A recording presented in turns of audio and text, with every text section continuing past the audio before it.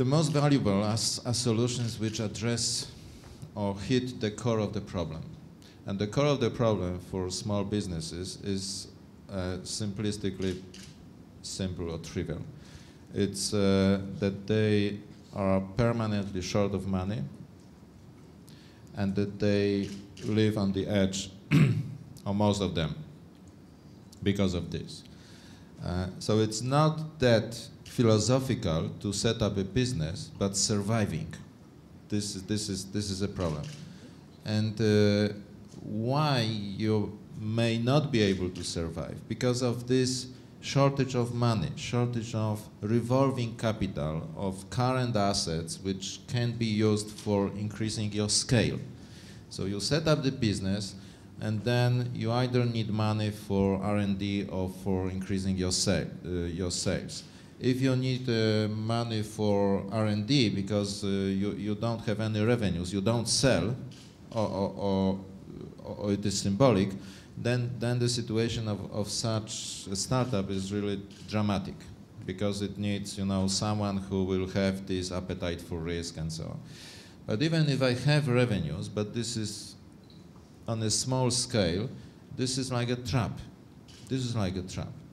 Because being a small entrepreneur, I'm very vulnerable. I'm very vulnerable. Nobody wants to give me. Of course, I'm exaggerating. The reality is not that bad, because there are also people who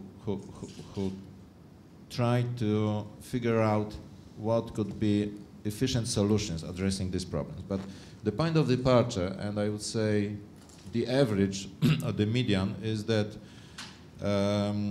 nobody wants to give money to an early stage enterprise.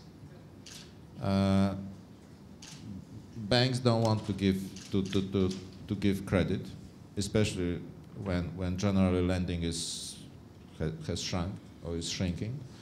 There are very few business angels, or even family and friends people.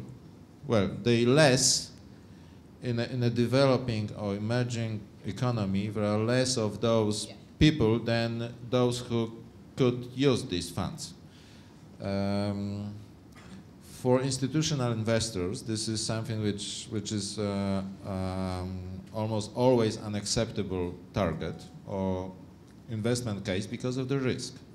Even if this is something which looks like a great company, like a great thing, if it has been was set up 2 years ago or 3 years ago, it's very young, and the risk is, in most cases, its value, it's not listed, so it doesn't have even market value. And if it is listed, then the market value is too small for, sort of investors like pension funds or investment funds.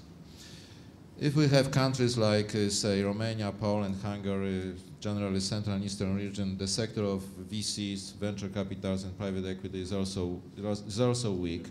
So where these people could get money from, if not making a robbery on a bank? And this is a problem, because they are not able to increase the scale of their business, and they remain as vulnerable.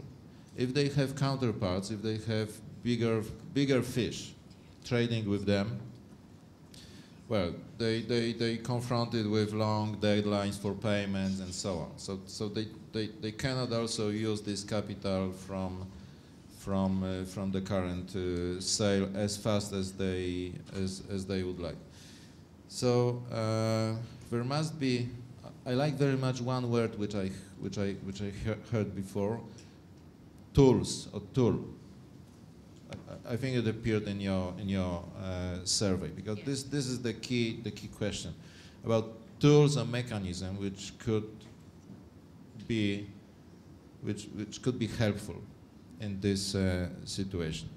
And for sure, if we take this side of the, say, equation, we have many businesses which would like to tap capital markets or financial markets addressing general public or broader spectrum of investors.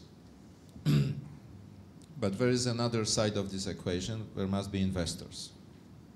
And this is the question of building a culture, a certain investment culture.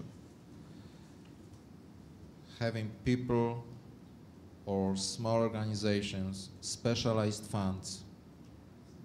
Investment funds are also, they do differ,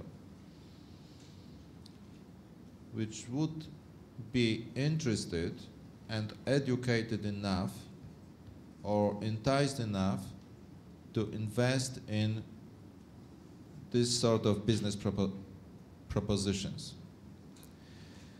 And this is, you know, something like a very, very narrow channel where we have a chance to create a solution which is organized by, say, capital market, and it can adequately address the situation of entrepreneurs and give a good, interesting proposal for investors. When it comes to this culture, this is like you know, two extremes, and none of these extremes can be really used for this sort of endeavor. One extreme are people who are very conservative to risks. So if they invest on the public market, they invest in blue chips, you know, they invest in enterprises, well, either with 100 years of history or in Facebooks or this sort of things which have successfully created enormous hype around them and, you know, passing for also these elephants which will never die and so on. So this is not our target. If we want to send small company to the public market. There is another extreme, people who have, you know, almost limitless appetite for risk. This is not our target either. Because if we want to sell to the market this small or medium entrepreneur, we shouldn't turn his life and the life of investors into a casino. Why? Because sooner or later, or rather sooner than later, there will be a lot of failures, not in this American style, you know, failure is a precondition for further success, but rather a failure like a certificate that this is wild, this is uncontrollable risks, uncontrollable. So the whole idea will be very fast compromised.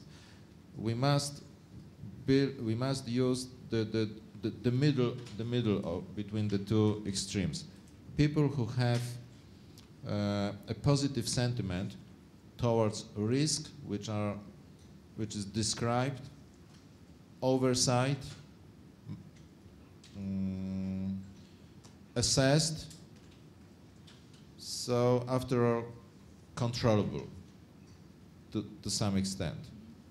And if we prepare this sort of business proposition composed not only of one entrepreneur, but a broad array of entrepreneurs, we can count on having this culture.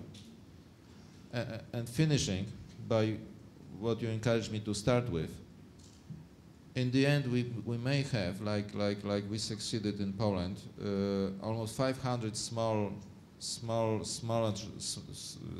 companies listed on the New Connect market after 3 or 4 years, raising a lot of money, well, ridiculously low money when we compare them with the main market and its power to assure companies with fundraising, but a lot of money in proportion to the size of these companies. And during first or 2 years, we have 95% of individual investors in the turnover, but then and now it drops below 80%. It approaches 70%. We have first institutional investors. Why? Because this risk is to, you know, to the extent which is typical for these a little bit extravagant capital markets or platforms, it is you know, appropriately sold to the public.